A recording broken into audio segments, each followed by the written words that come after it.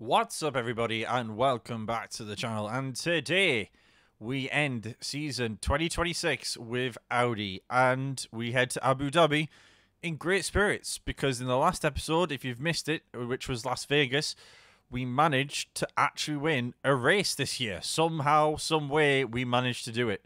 We managed to beat out the competition and get a win in Las Vegas. Ocon coming through and Gasly getting second as well. He was a bit more further back, but was in a real fight with Max and Lando to get that top two finishing position. But we managed to pull it off, and it was a fantastic race for everybody. If you haven't seen it, I'm sorry for the spoilers, but feel free to go check that out if you haven't seen that yet. But again, it was a fantastic performance in Las Vegas, and for us to pull out a win with the car in the way that we've got it wasn't exactly easy, but we managed to somehow pull it off. Fresh engines, I think, were a big combining factor for that. You can see pace-wise in the car, we are basically in the top echelon of the grid. Cornering, still not great, but again, I think the combination of the new engine and the top speed and DRS effectiveness has really pushed us forward with that last rear wing upgrade. That being said, going into Abu Dhabi, there isn't really anything to fight for at this point other than, you know, another podium or some race wins or something like that, because we're now too far back on Ferrari to be able to possibly catch them. So it's really just about trying to have as good a result as possible, enjoying this last race, and seeing what we can do budget-wise in terms of maybe upgrading our facilities at the end of the episode. Unfortunately for us, Esteban isn't going to be staying. He is leaving at the end of his contract. We have tried to offer him a new one, but unfortunately we weren't able to agree on anything. So Esteban is leaving the team, similar to what Bottas did at the end of last year. He won a race in one of his last races, winning in Brazil, famously our first race win as an F1 manager. And now he's going on to pastures new. So we'll see where he ends up at the start of next year. So with that being said, let's get into it. Let's see what we can do. Ocon is working with a couple of parts which are a little bit older. So he, on his car, has an older underfloor and suspension, which does really affect his cornering performance. But hopefully it won't affect it that much. And again, the reason why we haven't built the new components is because we literally have $1 million left in the cost cap, which is reducing next year, by the way, to 134 million because of everyone voting for a lower cost cap because they are morons. So let's see what happens there. But yeah, let's get into qualifying. Let's see what happens, and let's see where we're going to start our final race of 2026. So as you can see, a decent qualifying position again in 6th and 8th with Pierre and Esteban. But you can also see that there are 4 people above us in the final race of the season where basically positions are pretty much done and dusted, still taking new engine components, so still fighting for race wins and wanting to take it as far as they can. Charles will be starting in first, so as we know, Charles is a good starter in the races, so we'll have to be wary of it and whether or not we can get in front of him. But yeah, Pierre and Esteban, 2nd and 4th on the grid, it looks like, to start off with. So let's see what we can do early on. So I told a bit of a lie. Esteban will be starting in 8th, not in 4th. So Pierre will be leading the team for the front. And let's see what we can do. We can see front row there for Pierre. Let's see what he can do up against Charles Leclerc. And hopefully we can have a good start, as he doesn't quite get in front of Charles, but he's now side by side with the Astons. We are going for a 2-stop strategy, pushing a little bit harder on the softs early on, hopefully helping us stay in front of the chasing pack, and then a hard stint in the medium, and then a medium stint at the end. So yeah, let's hope we can have a good start to the race and see if we can get maybe back-to-back podiums. That would be nice. See if we can do that this race. But so far, so good. As you can see early on, we're just about keeping afloat with Charles, not drifting too far back at this moment. If we can cling on to the time we get to DRS, we know how effective our DRS can be, and thankfully we have been able to do so. So the DRS opens up. Let's see how quickly we bring the time down. Already down to half a second by the end of that long straight. So that DRS is going to keep us well in contention, I think. As long as we keep close to Charles, we should be in a good position as we go side by side on the inside of that corner and make an overtake and go into first position. And Ocon still struggling back in 8th, but Pierre showing us what he can do, as he's going to be the leader for next season. And now we're going down the long straight. Charles isn't able to make an overtake though with the DRS. And 4 laps in, pretty happy with where we're at. I mean, there is a bit of a gang up behind us and Charles. So hopefully as the laps go on, we'll be able to make the most of that. But yeah, at the moment, we're staying competitive, and that's all we can ask for, really. And Verstappen and Zhou have run wide, which has caused Ocon to go up to 7th. And Ocon chasing down Verstappen as well, whilst Pierre's leading the line. And if we can get Ocon in front of Verstappen, we can start chipping away at the top 5 as well, and maybe getting Ocon up there, fighting for a podium himself as he goes around the outside there on that turn, but doesn't quite make it stick at this moment in time. But we're in the fight. That's the main thing. You can see Esteban with the DRS trying to get side by side with Verstappen, but doesn't quite make it happen. Gasly pushing the gap now between himself and Leclerc to 1.5 seconds. And we're 6 laps in and still looking great.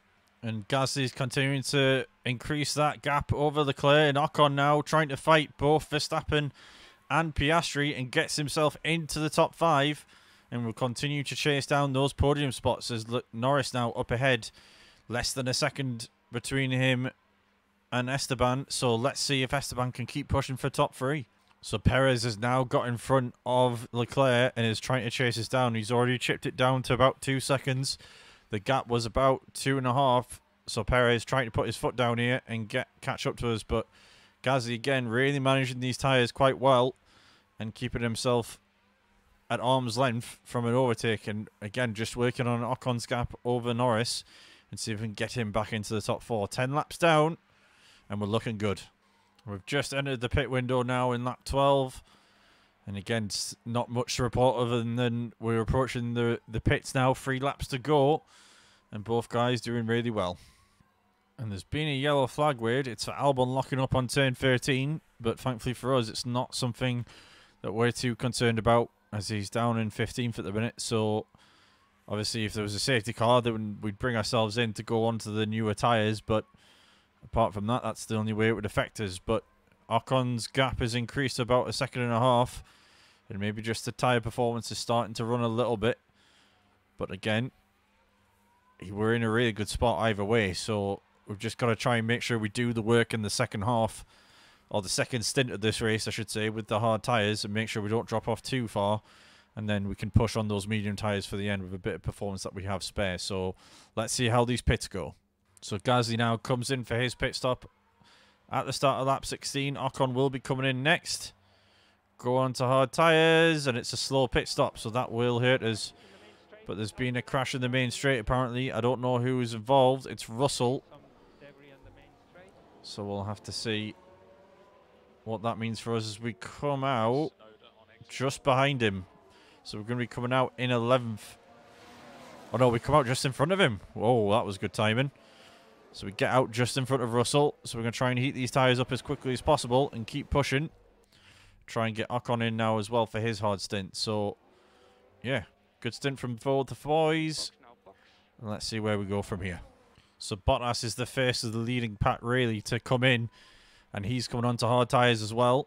So, it looks like the strategy we've employed might be what a few of our competitors are going for as well. And again, Gasly now, this is the important part of this stint. The early part is to try and get as close to these guys as possible before the pit stops happen. And once we're in that sort of 5 second gap, that's a good spot for us. So yeah, 18 laps down, and we're doing well. As Ocon gets in front of Russell, let's watch that replay. And he goes down on the inside. Russell having problems on those soft tyres, but Esteban gets past him and gets back into the top 10. So Esteban now looking to do the same and chip away at these guys in front. And Gasly passes Stroll pretty easily there. And now the first two of Leclerc and Perez come in. Let's see how close we are to them by the time we come out. Don't forget, of course, we had a 5 second pit stop, which will have hurt us. And we're going to be in front. So, yeah. Gasly's done the hard work and got himself a pretty good gap. Leclerc is on hards. And Perez is on soft. So Perez might pick up the pace and get in front of us pretty early on. But at this moment in time, I'm pretty happy with where we're at. As a yellow flag gets waved, and that might hurt us because that might bring Piastri, Norris, although they've passed the pit stop mark there. So if a safety car had come in, it would have hurt them more than it would have hurt us, and we would have had a bit of luck there, but thankfully not to be the case. And Ocon, now into lap 22, we've now managed to get in front of Stroll, going down the inside on that DRS straight, and goes up into 7th. So continuing to pluck away at this, and Piastri now coming in for a pit stop, and that'll move us back up into the top 3. And now we've got 10 seconds to try and make up on Norris and Verstappen, who may be going for a 1-stop here. That's what I might be going for, but we'll have to wait and see. But again, it's trying to cut down this 10-second gap as quickly as possible. Even if we lose out to Leclerc and Perez early on, we are still in a good position. We've just got to keep chipping away at it. Leclerc looking to go around the outside of Gasly, and he does make the move. But we get the DRS back. I don't know if we'll make the move back again, but we go looking around the outside of the Red Bull, much like Ocon did with Verstappen, but it don't quite work out this time. But again, if we click onto the back of Leclerc, we're still in for a fight of the podium or the win. So that's the main objective now for Gasly, to try and keep on the back of Charles like he did on the early stint of the race. But we've already drifted away over a second on Charles already in the early stages of the next lap of him overtaking us. And Perez is now going to make the move with Ocon 5 seconds behind. So again, don't need to be pushing too hard, but at this moment in time, it's looking like we're in for a podium at least. And maybe when pit stops happen, or if a safety car comes in, that might change. But at this moment in time, it's looking like podium at the most for us at the moment. So Norris and Verstappen both coming into the pits, and we should have a decent chunk of change in terms of time on them. As we're passing them now, you can see them just coming out there. Don't know what Norris and Verstappen are going on to. I would suspect hard tyres. I think Verstappen might be on the softs, you know. We'll have to wait and see. Norris on the hards, Verstappen on the hards. So, again, a decent gap from Gasly to Norris and Verstappen, so we can use that to our advantage. And, of course, we've got the buffer of Ocon as well to try and defend with. So we'll see how this plays out as we're approaching the halfway point of the race now. And you can see now on the pictures, Ocon has just got in front, or he's still just in front, I should say, of Lando. And again, we'll have to see what he can do in terms of staying in front. We are going to try and deploy the ERS to help him out a little bit here. But I think Lando's going to get him quite convincingly. And then Lando might be chasing us down for that last podium spot, which would be a shame, because I'd like to get another podium. But Ocon does come back at him and keeps him back just a little bit longer. And Ocon battling side by side now with Lando as Lando gets in front and manages to hold on to the 4th spot there. But Ocon now, his main, like we said with Gasly before, with Leclerc, if he can keep a hold of Lando for as long as he can. But Lando's already stretching away and starting to earn that pace. And yeah, Verstappen now a second and a half behind, so Ocon might be dropping down to 6 in the next lap or 2. And again, we're keeping the gap to about 2 seconds to Leclerc, trying to chip down that gap and also trying to bring up the ERS to go for another push with that as well. And you can see Norris is just a little bit away in the distance there. He's 2.5 seconds back. We've got about 9 laps to try and keep as close to these guys as we can, because that's when our next pit stop comes in for those medium tyres, as Albon himself, as we mentioned, pit stops, has a pit stop issue. And yeah, we again, we had a good start. The middle stint hasn't necessarily been as quick as we would have liked, but we're still in a shout of a podium here, and we're certainly going to try and push for that with the rest of this race, as we've got about 26 laps to go. So Gasly now getting hounded by Norris down the DRS straight, and you can see side by side with him, and Norris does nick in front, and the gap is about 3 and a bit seconds to Leclerc, who himself is trying to chase down Perez, who's on half-used softs at the minute. So again, you'd think that gap should in the next few laps start to creep in, but again, we're not that far back on Perez, so that when we do pit eventually in a few laps, when we go into those mediums, we should be in a good spot still to try and get that podium. But again, Norris with the much newer tyres showing the pace that he's got, and yeah, if we can cling onto the back of him and Verstappen whilst they clamber into the Leclerc, if not try and slow them down a little bit, then obviously that helps us when we come onto the mediums a little bit later in the race. So, yeah, doing really well. A good gap between Ocon and Bottas as well. And, yeah, we've just got to keep pushing as we are and see where we end up. And now you've got Gasly being overtaken by Verstappen. But, again, Verstappen's not exactly shooting away at the minute.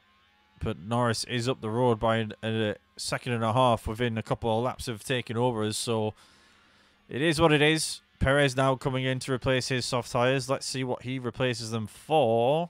Goes on to medium. So Perez trying to do a 21 laps on those mediums. Again, we've got probably another lap or so before we decide to do anything with that. As we get the DRS, thankfully, on Verstappen to try and claw that back a little bit. And again, we've got about an 8-second gap on Perez. So he's the guy that we're obviously trying to overtake with the final stint on the mediums. And see if we can come back against these guys and get back on the podium. Interesting development. Perez had yellow tyres on in the pit stop, but now he's on hards. Don't know if I'm just going colourblind or what, but Perez is on the hard tyres, so that might help us as well when we go on to the medium tyres, which I'm going to pull in Gasly in and get him to do a bit of an earlier pit stop and get him go on the attack for this last lap. Again, we're looking at Ocon at the minute. 3 seconds already, the gap to Verstappen. But we'll bring Gasly in here and get him on the mediums and give him about 19 laps or so to try and cut down that time to the guys in front and see where we're at by the end of this race. A pretty clean pit stop there from Gasly, and he's going to have 18 laps now to try and charge down the Ferraris and the Red Bulls and the McLarens as well, because he comes out behind Bottas and De Vries, but still in a pretty good position. So, yeah, let's see what he can do with a better tyre and a quicker tyre on the guys in front. Oh, and he goes down.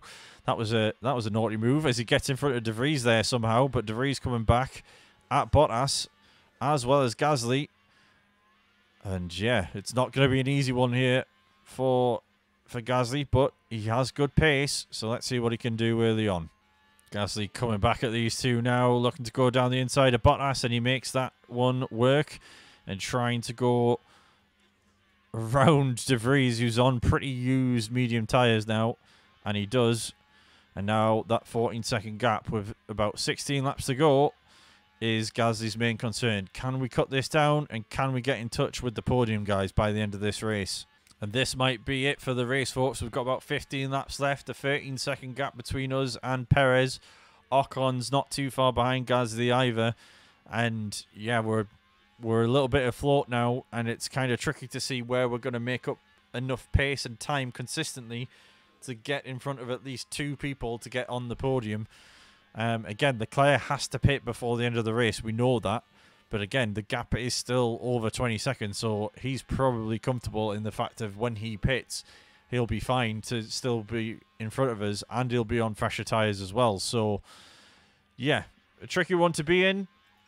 But again, if something can happen between Norris and Verstappen where maybe they collide a little bit, and as I say, that Leclerc now comes into the pit stop, and I think we're just going to be a little bit far back to get in front of him, and he's going to be on soft tyres as well. So even if we did get in front of him, it's not going to be for a very long time. And yeah, it's over to Perez and Co to see if he can get in front of them and cause some disruption to those guys in front. But again, 5th and 6th is a solid result. Not the result we probably hoped for with the qualifying position we had with Gasly.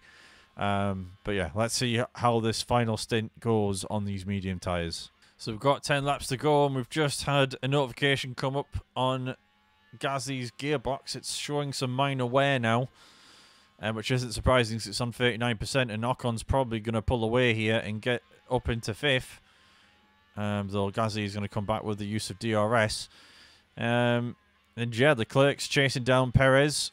But again, the gap is still about 10 seconds or so on Perez between us and him. So again, I think unless something happens between the top two, a podium isn't going to happen today, unfortunately. But we've got 8 laps to go. And yeah, let's see what happens. See if some luck can come our way and maybe the top two take themselves out. So as you can see, Gasly still sitting in, is now dropped down to 6. Ocon has got in front of his teammate and has pushed to try and get in front of him.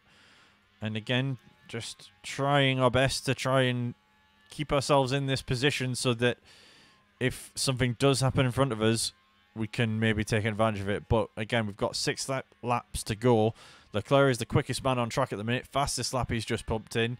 And it's whether or not he can catch up to his teammate and to Norris. Although he's only a few seconds back. So it's not out of the realms of possibility. Charles starts the race in first and ends it in first as well.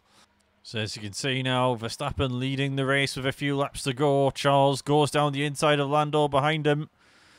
And Charles is going to get that DRS again and probably take first position here from his teammate. And he does. And he moves up into first. And it's a Red Bull 1-2 for now. With Perez sniffing behind the other two on newer hard tyres. And again, we're just too far back, I think, to make the most of this situation. And our tyres aren't exactly in peak condition either.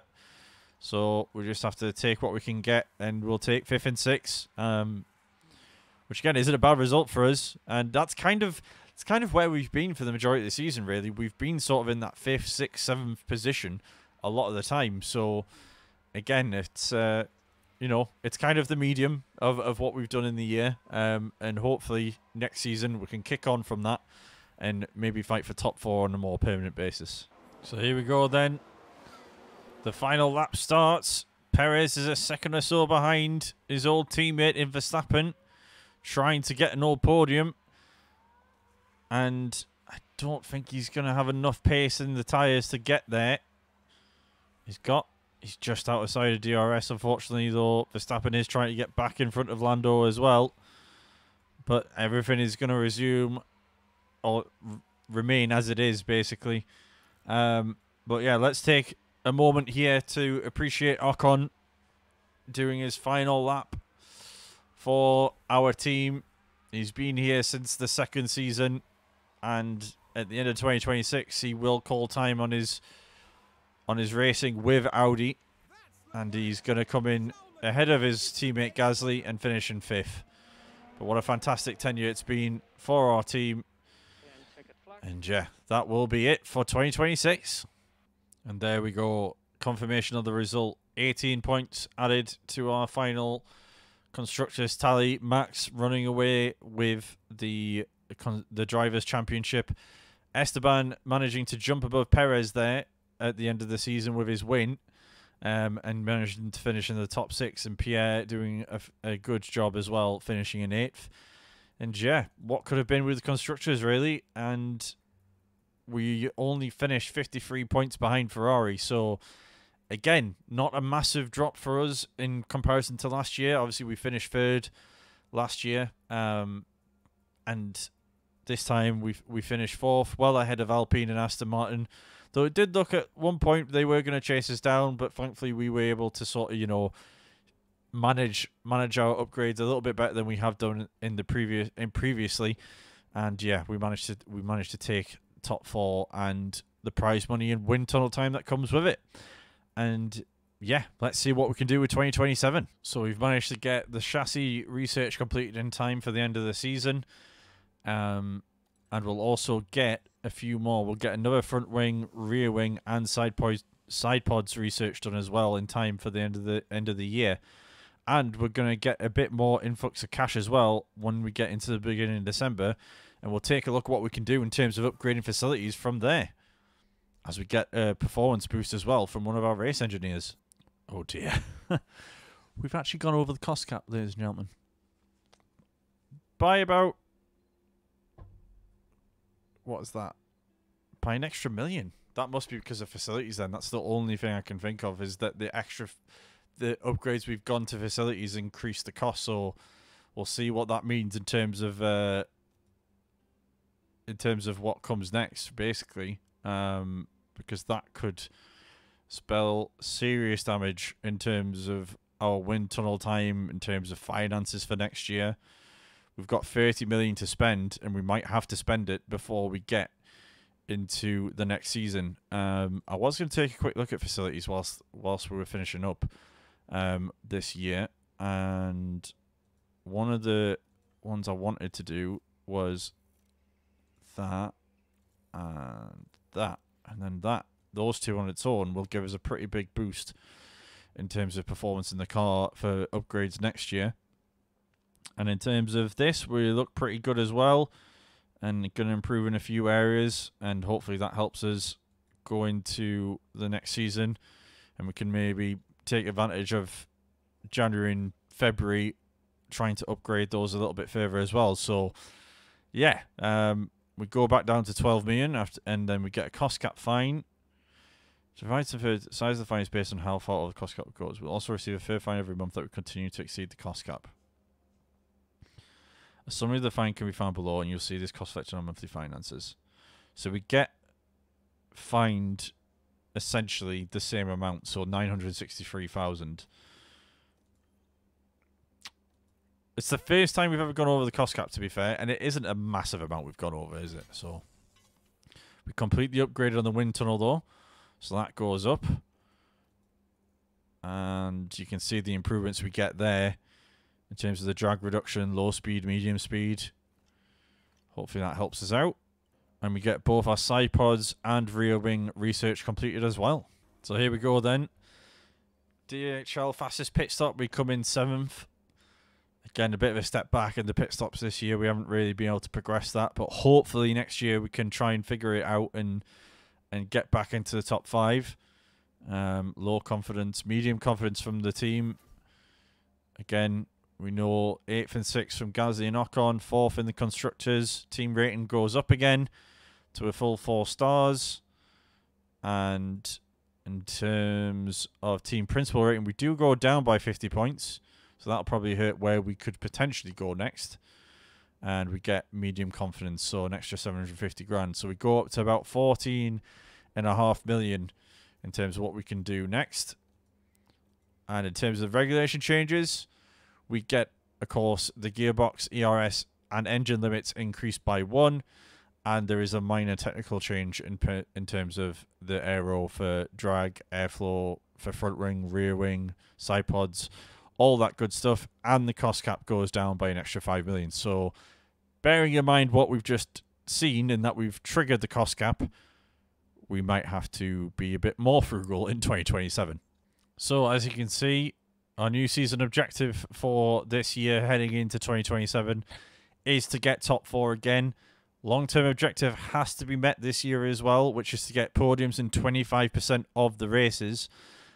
Again, I think with the research we've done, we should still be in a good position. And with how we've built the team up to this point, we should be able to get at least a handful of podiums. And then it's just whether or not we can match with the top guys consistently over the course of the year. If we can get the DRS and the speed early and then work on that cornering like we did in 2025, we should be in a good spot. But again, it's going to be a long, hard road to get that. And again, I hope you'll join me for 2027, folks, because it's going to be a fun time with Porsche taking over that second seat. And of course, Oliver Behrman taking that seat in reserve driver as well. And again, if you've been watching F1 in real life as well, you'll have seen he did a fantastic job in that Ferrari. So hopefully we can develop him into a good driver for us maybe in the future as well. As always, folks, if you do enjoy these episodes and you enjoy the series so far, don't forget to like, share, and subscribe. Again, we're only 30 or so away from the big 1,000 mark, and that's not been at all possible to get to this point without your guys' help. So if you do enjoy these episodes and you want to see more from the channel, please do consider subscribing. We are also dabbling in some WWE content as well with the new 2K game coming out. So if you want to check out some of those videos, there'll be a link to a video at the end of this video as well. But yeah, I just have to say at the end of this season, we're 5 seasons in now. And again, I just have to say thank you to everybody, obviously, that's subscribed, that's watched the videos, that stuck with us through some of the maybe more boring races that we've had and maybe boring times where we've not been fighting for wins or podiums. But hopefully 2027 will be the start of that championship push with at least one of the drivers, and we'll have to see how Theo can do as well. But yeah, let's see what we can do in 2027, and I'll see you there for the next episode. Thanks very much for watching, and I'll see you soon.